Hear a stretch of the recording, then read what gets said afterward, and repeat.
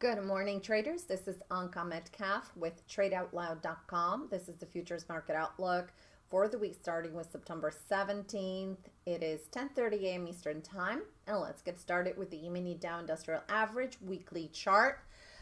Price closed on Friday at 26,185, trading above the prior week's high and also above this resistance high at the 200 zone. Bull sandwich on the weekly chart suggests that the pattern may have a continuation higher into this prior high of 26,684, and this is on a larger time frame. Let's zoom in on a daily time frame and let's see what we have going on. Definitely a bull flag that is setting up, and we did have the blast into Friday. We traded above the resistance high of 26,190 and moving towards our trajectory towards the prior high at the 26,684.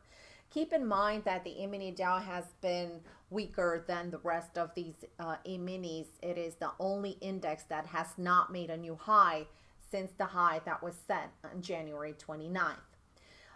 Definitely looking higher. We also rolled into the new contract, so right now we're trading December contracts. But on Friday, we're left with a doji. So things are going to be a little bit, I would say, like a double-edged sword. If the price should break below 26,100, and this is going to be my line in the sand, we may be looking for a continuation back into the support level at 26,000, and then we're going to see how the price handles this area, and if it's going to get rejected, we may have another leg lower back into the support at the 800 zone. If the price is going to stabilize at this level at 26, and this is the line in the sand, the 26,200, meander around this area and project higher, then we have another tradable void, a projection into the 26,331. So we do have a room to continue higher. So at least 200 to 250 points from now on, a tradable void, and even beyond that, 3,331 all the way into to 26,377 zone. So we are looking bullish in the mini Dow, and it's actually pretty nice sandwich that we have onto the weekly charts. Let's move on to the E-mini S&P 500, and we're going to start off with the weekly charts, and let's just zoom in a little bit here.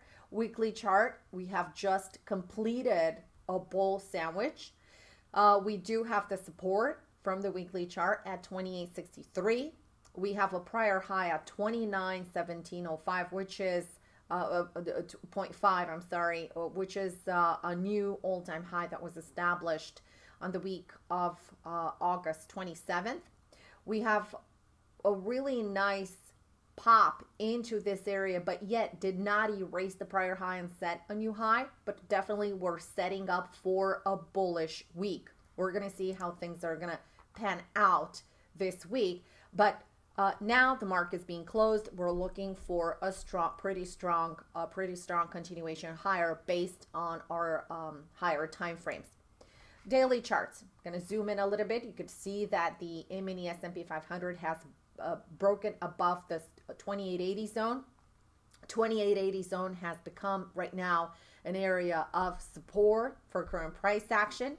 It is the area from which we have reversed into minor support, from this minor support zone, projecting higher, but not yet taking out the prior high, all-time high of 2917.5.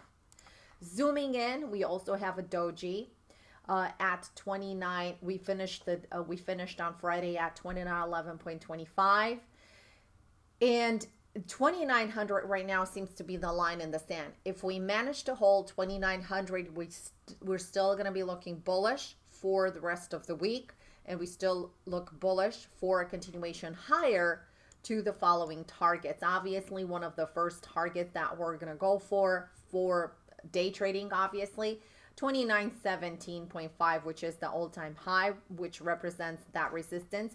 But also I want to mention the fact that because we have we have consolidated here and we have reversed at this area of minor support derived from that prior all-time high, things are looking favorable for a breakout. It just means that it really wants to digest this prior high and explode to the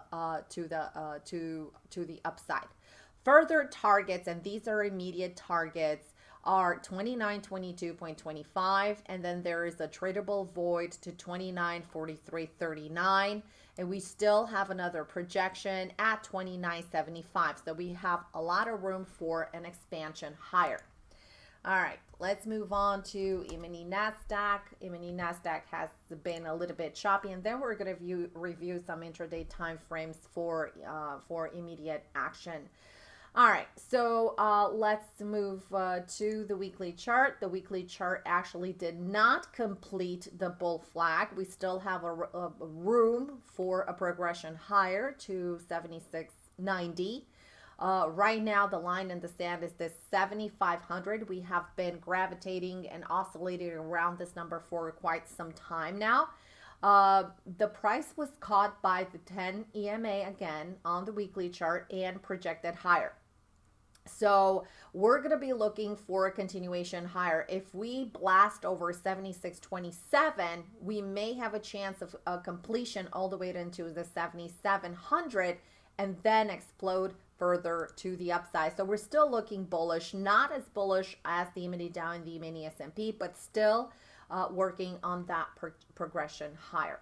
Let's move on to the daily chart. Daily chart, we had the pullback into the 50 simple moving average. We had the really nice reversal. We had trouble at this prior pivot high, this resistance that now created selling pressure for this price. That's why we had this indecision day here and topping off at the 75.40 zone.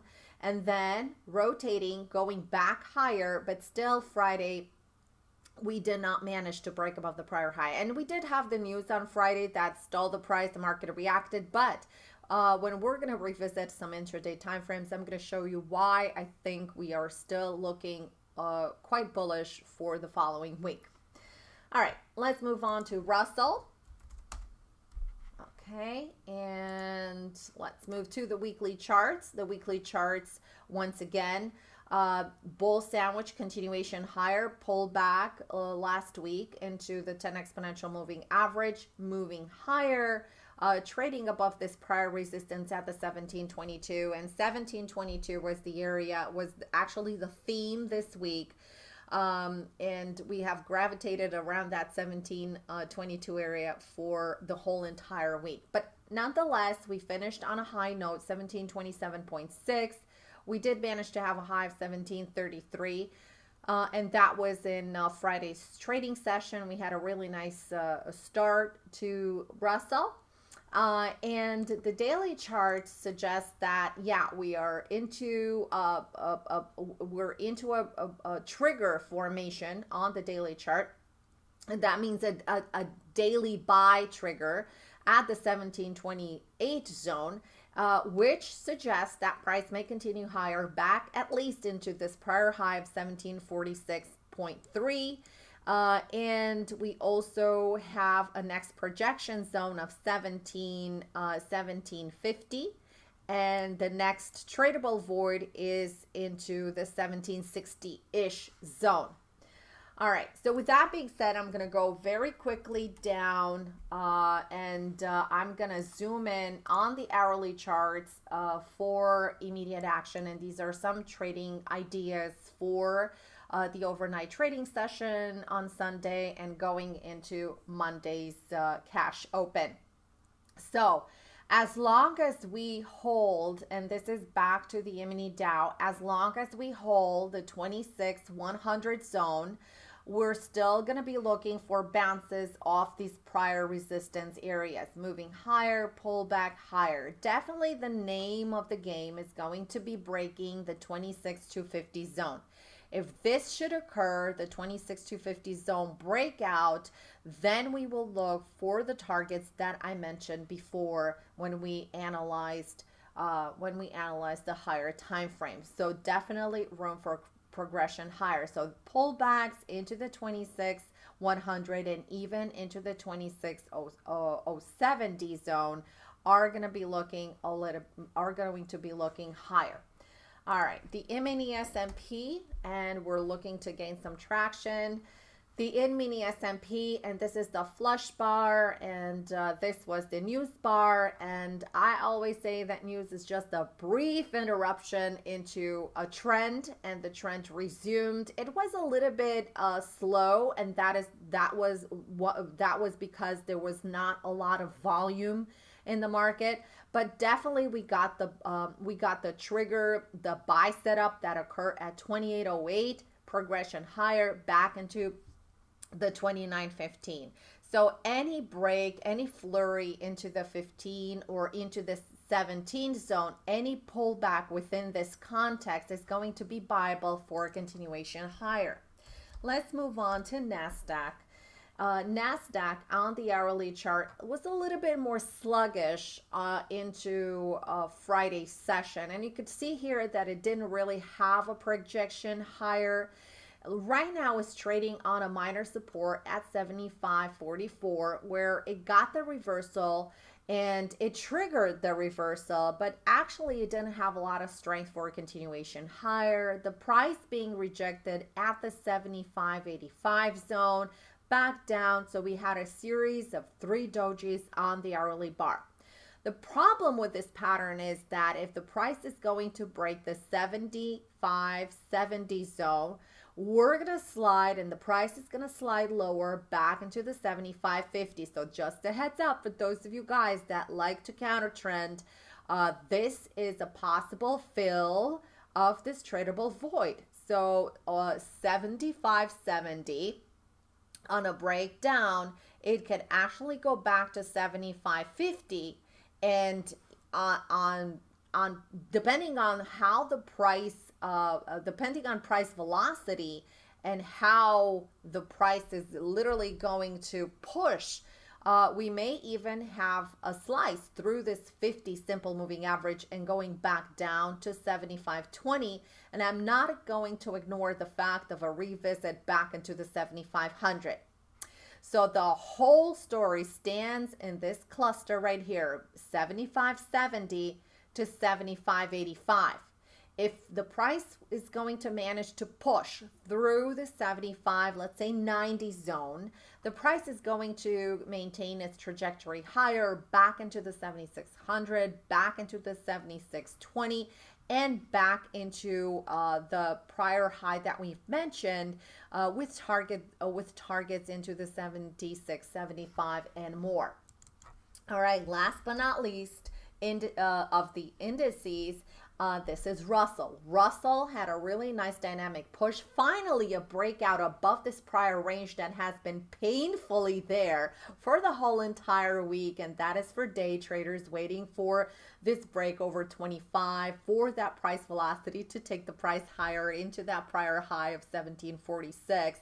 Finally, we had the break to the upside, and right now I love the fact that we're consolidating between the 20 and 25 zone. We're trying to stabilize, and any push again over the 30 zone is going to project a continuation higher for the Russell 2000 index back into the 1746 and higher, the targets that I've mentioned before.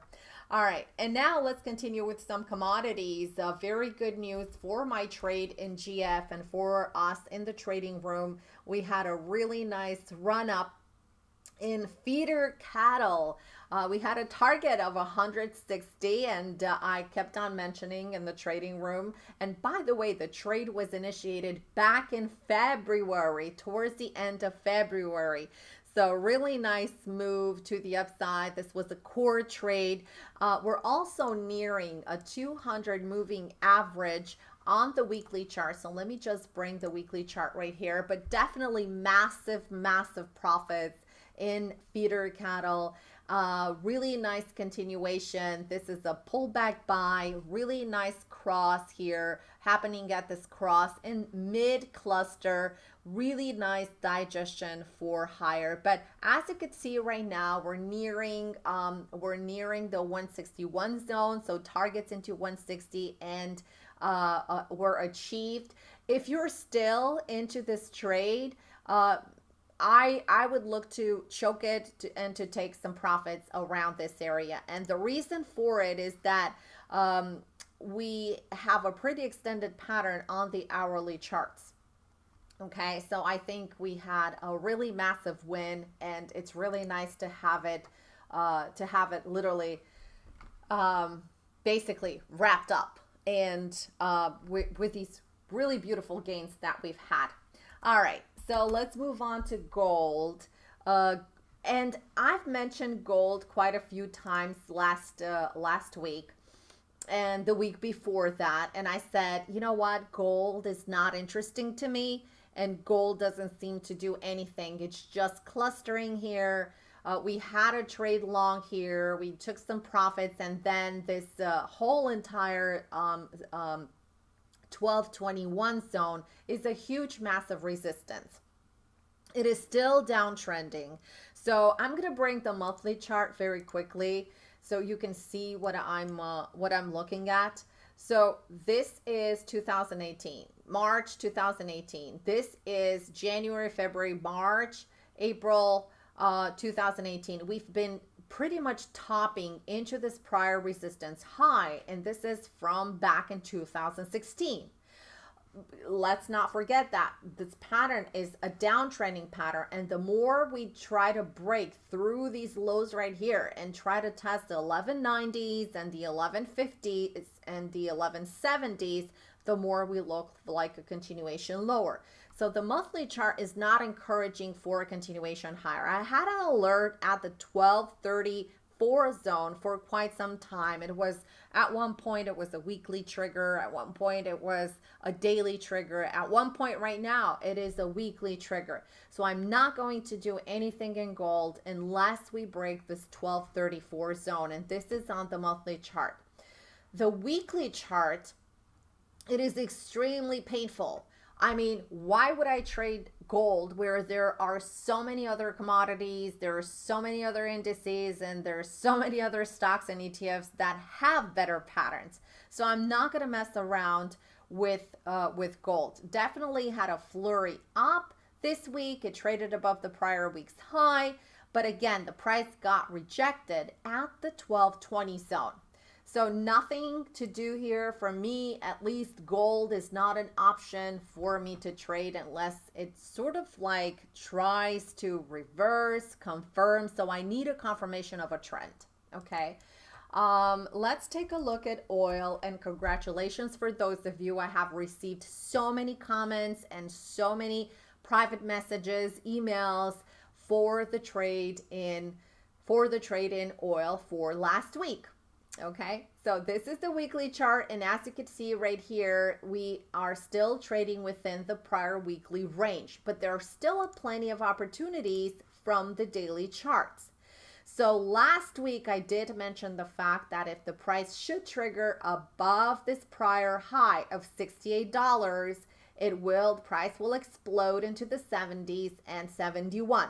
Please take a listen to our prior recording that we have released last week on Sunday morning. Price coming back down, but the reason why I don't like it so much right now is because it has a pretty wide range onto the daily chart, and also this indecision bar. So I'm going to be looking to see if the price can manage to break above 70 once again for bullish. Or if it breaks under 68, we may continue a little bit lower. Now, let me show you something that is very interesting. And in fact, I'm going to start with the 4-hour chart. This is a bar that was created on Friday. This is a really huge bar. It was a retest of this prior low into a support zone, into the 200 moving average, and the price reversed quickly after. And you could see here at the last 4-hour candle that we pretty much wrapped up on Friday, It has a new level of support at 68.65 into this prior digestion zone at the 68.60. And if we break the 69 level once again, we may still have have room to grow higher into the 69.50, back into the 70. But 69.50 is going to be a big zone. Why? Because it's a confluence zone. We have resistance from these prior lows at 69.50. We also have an overhead resistance from this 20 simple moving average. Continuation, therefore, if the price is going to digest and slice through the 69.50, we may have a continuation higher back into the 70s, and then once 70s is triggered and tested, boom, back to 71. All right, let's continue with bonds.